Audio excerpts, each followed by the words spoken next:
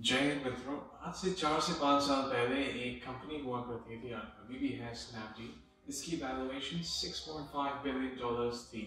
उसी के साथ साथ एक और कंपनी थी, housing.com, जिसमें स्नैपडील ने $70 मिलियन का भी निवेश किया। पर कुछ समय बाद कुछ ऐसा भी हुआ। ई कॉमर्स कंपनी स्नैपडील 600 कर्मचारियों की करेगी छटनी। सूत्रों के हवाले से खबर, फाउंडर्स कुणाल बैल और रोहित बंसल कुछ महीने तक नहीं लेंगे सैलरी। स्नैपडील के ऑफिस के बाहर जो सरिता विहार के पास है, मैं वहां खड़ा हूं और मेरे ठीक हैं वो सारे एम्प्लॉइज जिन्हें बिना नोटिस के निकाल दिया गया है। Between sending that very strongly worded resignation letter and taking it back the next day with an apology, what was going on? Tell us what you were thinking. Explain to me what happened. It was very efficient way of getting things done. That resignation letter said, I don't think you guys are, and I'm quoting here, intellectually capable enough of having a sensible discussion anymore. This is something which I not just believe, but I can prove to your faces. I mean, Snapdeal में ये बात थी कि वो अपने burn rate को संभाल नहीं पाया। अगर मैं आपको बर्न रेट का मतलब बताऊं कि जितना उनके पास कैश था और जितने उनके खर्चे थे, उनका मिलाप नहीं हो पाया, वो रेशियो को संभाल नहीं पाया। हाउसिंग के मैनेजमेंट में आपसी तनाव बढ़ने के कारण उसका कंपनी पे भी बुरा प्रभाव पड़ा। उनको स्ट्रैटेजी से रिलेटेड भी बहुत से उस पर निश्चय नहीं था अपने स्ट्रैटेजी पे। इसका भी एक बहुत ही नकारात्मक प्रभाव कंपनी पर पड़ा। ये सब होते होते एंट्री होती है जेसन कोठारी की। अब जेसन कोठारी जी का अगर मैं बैकग्राउंड आपको बताऊं तो है तो ये इंडियन डिसेंट के, माने इनके जो माता पिता है वो भारतीय थे, पर इनका जन्म हांगकांग में हुआ। इन्होंने अपनी पढ़ाई बहुत ही प्रसिद्ध विश्वविद्यालय the Watson school of Pennsylvania से उन्होंने बिजनेस में डिग्री हासिल करी। एक इनके मजे की बात ये है कि कॉलेज में होते होते ही इन्होंने एक कंपनी खरीदी, वैलेंट एंटरटेनमेंट, अपने कॉलेज के दिनों में मान लिया। ये बहुत ही कठिन है अपने आप में, और कुछ सालों की मेहनत के बाद उसे $100 मिलियन में बेच दिया। वैलेंट एंटरटेनमेंट, आप पूछेंगे क्या है? अगर आप फिल्मों में इंटरेस्ट रखते हैं या कॉमिक बुक्स में इंटरेस्ट रखते हैं, तो ये वर्ल्ड की third biggest comic book company, और इसकी अभी एक रिसेंटली फिल्म भी आई थी विन डीजल की, ब्लडशॉट। So it's a big company. अब हाउसिंग के कठिन समय के दौरान जेसन कोठारी को सीईओ का पद हासिल दे दिया, उनको सीईओ बना दिया गया। अब कुछ मुश्किल डिसीजन उनको लेने पड़े। उसमें से एक डिसीजन मैं कहूँगा इतना मुश्किल नहीं था, पर housing.com और PropTiger मर्ज हो गए, उनका मिलाप हो गया, and it became one big company. तो it was a big success. I would consider it as a big success, क्योंकि जो कंपनी जो बंद होने के कगार पे आ गई थी, वो किसी के साथ मिल गई, एक बड़ी कंपनी के साथ मिल गई। एक तरह से वो बच गए, और जेसन कोठारी ने अपना काम किया, बहुत बखूबी से किया, और कंपनी बच गई। बंद होने के कगार पे आते आते बच गई।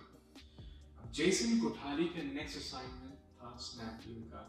अब स्नैपडील में उन्होंने बहुत से डिसीजंस लिए अच्छे। उनमें से एक बहुत ही बड़ी डिसीजन ये था कि उन्होंने जो कैश गजलिंग एसेट्स थे, जैसे बल्कन एक्सप्रेस, जो स्नैपडील का इन हाउस लॉजिस्टिक्स डिपार्टमेंट संभालता था, उन्होंने खरीदा था कुछ साल पहले। उनके पास बहुत सारा कैश था, और उन्होंने फ्री चार्ज में खरीदा था। कुणाल शाह वो जानते होंगे जिन्होंने फ्री चार्ज का, he founded फ्री चार्ज, तो उन्होंने स्नैपडील को बेचा।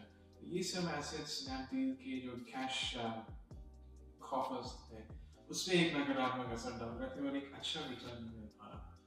तो इन एसेट्स को बेचा गया। जो स्नैपडील के ऑपरेशंस थे उसको ऑप्टिमाइज किया गया, और भी बहुत से सारे डिसीजंस लिए गए, और एक प्रॉफिट, एक लॉस मेकिंग एंटिटी जो थी, जिसके पास बहुत ही कम समय रह गया था अपने जो भी उनके उपस्थित पैसे थे उतने में गुजारा कर पाना, उस स्थिति से लेके एक कंपनी को प्रॉफिट मेकिंग एंटिटी का रूप देना जेसन कोठारी का बहुत बड़ा हाथ रहा है। So huge loss to him. He's a very underrated guy. अब उन्होंने अपने एक्सपीरियंसेस बनाने एक किताब भी लिखी, Irrationally Passionate. Please read it. इसमें उन्होंने अपने जीवन प्यार बारे, जो भी उनके साथ चीजें हुई हैं, निजी जीवन के बारे में बात करी है। किताब के इस एक हिस्से में उन्होंने व्यापार से संबंधित भी कुछ ज्ञान बांटा है, तो वो आपके साथ मैं आज बात करना छोटा सा है, मतलब तो ये बोलते हैं strategy depends on 3 things. Strategy 3 चीज़ों पर डिपेंड करती है कि specific context of the business क्या करता है, उसके पीछे की कहानी क्या है, what is the business selling, to whom the business is selling। दूसरी बात ये आती है द मार्केट you're in, आप कौन से बाजार में, कौन से मार्केट में किसको बेच रहे हैं, कहाँ से ला के बेच रहे हैं। तो ये मार्केट को समझना, supply demand, everything, all the factors that influence your outcome, your failure and success in the market, ये सब जानना आवश्यक है। A company standing in the market, अब कंपनी की मैं सीधा देसी भाषा में बताऊँ क्या औकात है मार्केट में, ये भी निर्भर करती है जब आप एक स्ट्रैटेजी बना रहे होते हैं। बिजनेस की कैपेबिलिटीज क्या है, उसके पास क्या रिसोर्सेज हैं, क्या असरदार हैं, क्या उद्देश्य है बिजनेस का, ये भी एक स्ट्रैटेजी जब आप बनाते हैं। स्ट्रैटेजी इन चीजों पर निर्भर करती है। दूसरी बात ये करते हैं कि the businesses that fail or suffer, जो businesses बंद हो जाते हैं या बहुत सी कठिनाई झेलनी पड़ती है, उनमें 2 चीजें मिसिंग होती हैं। पहली चीज ये है कि वेल रिसर्च स्ट्रैटेजी नहीं है, कोई प्लान नहीं है, तो जाहिर सी बात है बिजनेस तो ठप हो गई ना। अब दूसरी चीज जो मिसिंग होती है बिजनेस मॉडल्स, तो सस्टेनेबल ग्रोथ एंड प्रॉफिटेबिलिटी।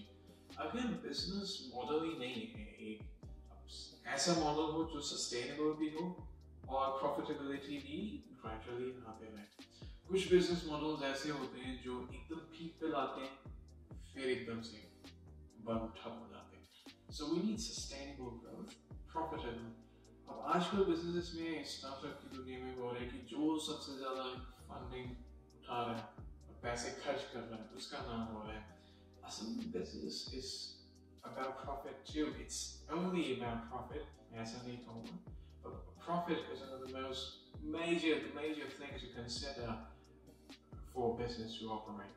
तो ये जो 2 चीजें अगर मिसिंग हैं तो बिजनेस का जो फेलियर का संभावना है, ठप होने की संभावना है, वो बहुत बढ़ जाती है। अब तीसरी बात वो बात करते हैं 7 golden pillars of an ideal startup। ऐसी 7 चीजें जो एक अच्छे स्टार्टअप में होनी चाहिए। अब मैंने यहाँ अंग्रेजी में आइडियल का शब्द इस्तेमाल किया है। असल जीवन में आइडियल तो कुछ नहीं होता, पर ये 7 चीजें अगर ज्यादा से ज्यादा हो, it's a good idea to have them. तो एक एक करके इनके बारे में बात करते हैं। सबसे पहले बात करते हैं large and growing market size.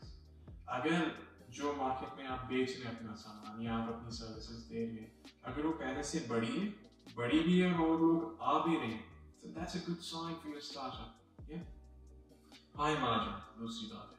High margin ये है कि जो प्रोडक्ट में आप 20% प्रॉफिट कमा रहे हैं या 20% बचा रहे हैं, वो अच्छा है इससे कि आप 10% एक प्रोडक्ट पे, उसी प्रोडक्ट पे 10%, 5% या 1.5% कमा रहे हैं। तो यहाँ पे margin it's a very natural concept. It comes very intuitively to anybody.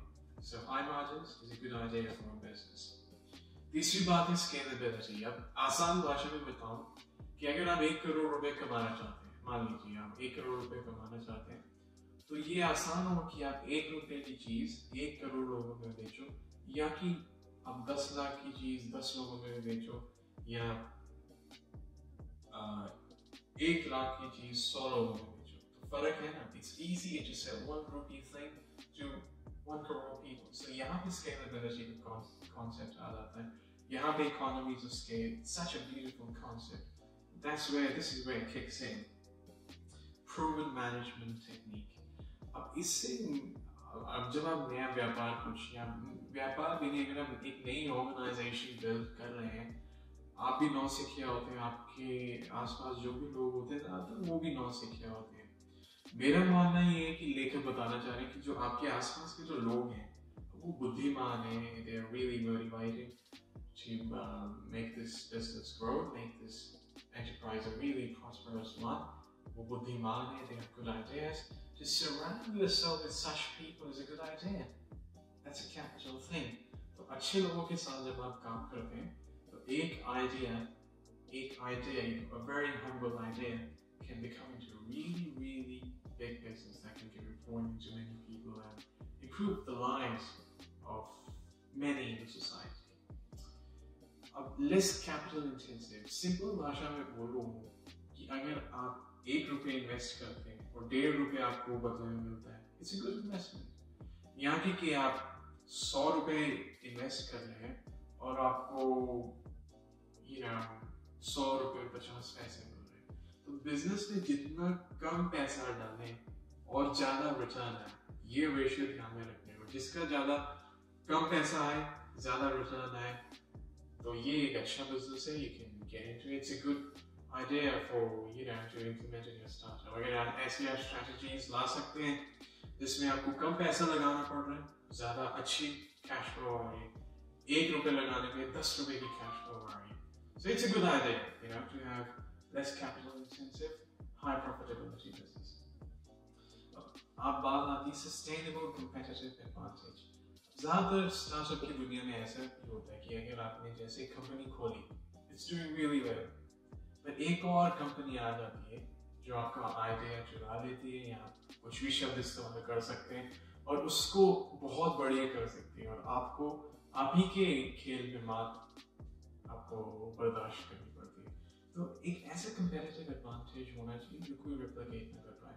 अगर आप competitive advantage नहीं रख पाते, so a business always needs to innovate, always needs to keep thinking on their feet so that they can always maintain some competitive advantage so they can remain in the game and prosper in the game, or पनप पाए एक competitive market में और value add कर पाए society में।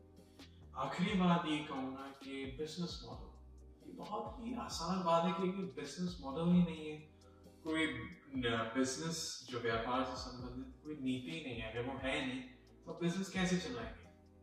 मेरा मानना ये है कि अगर मॉडल नहीं है तो माल भी नहीं है। It's really easy, no model no mall, model नहीं है तो माल नहीं है।